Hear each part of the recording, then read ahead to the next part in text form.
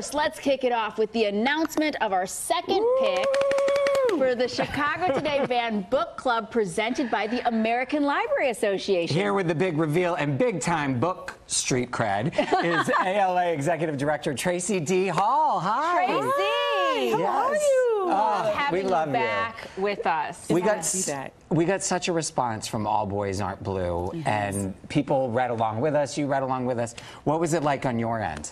Oh, we heard from readers all over the country. First of all, they said thank you for introducing this book, and they love the story, and almost every reader found something they could relate to. That's wonderful. And we have an interview with George. We posted that on our Instagram. So if you're still reading, check that out, learn more. Okay.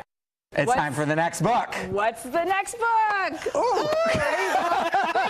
You say it, Tracie, though. Yes. The House on Mango Street by Sandra Cisneros. And it's important to note Sandra Cisneros is from Chicago. Absolutely, Humboldt Park. Yeah. In fact, Mango Street is a fictionalized name for Campbell Avenue, where she grew up. Wow. So not only do you get a chance to hear about this coming-of-age story of the young Esperanza Cordero, who really is a stand-in for Sandra Cisneros, you get a chance to see the literary landscape that was Humboldt Park in those times. How wonderful. And so this is a coming-of-age story, much like the book that we just read. Yes. But it's important to note because most books like this are the ones that get banned. Absolutely. The Bildungsroman novel, right? Because it's dealing with coming of age and dealing with a lot of things around identity. In this particular case, we have some domestic violence, sexual harassment, and those are some of the reasons why this book was banned. But it's also been translated multiple times, winner of many, many book awards, and considered to be canonical when it comes to Chicano literature. I don't even know what that means.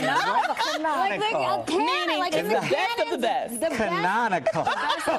When you read as much as Tracie I does, know. you know words. That's what Tracie does. But I remember reading this book in high school, and I can't wait to revisit it. Are there things you think I'll pick up on as an adult that maybe, you know, I skimmed over when I was in high school? Yeah, absolutely. And one of the things that we're thinking about when it comes to book clubs is that they really are about themes, right? That's what makes them fun. So we're reading coming-of-age novels right now, and then we'll move on. But I think what we'll relate to here is that how do you become a young artist? And also, if you're coming from a working class family, how do you find the riches around you? Maybe your family doesn't have the income, but how do you make your life rich? And that's exactly what she does. Oh, I can't wait to revisit it. How do you see us diving deeper into this book as people who actually live in Chicago? Well, first of all, definitely visit Humboldt Park. And there are many collectives, there are great places to eat, but there's also the Honeycomb Network right on Division Street, which is run by a Latina collective.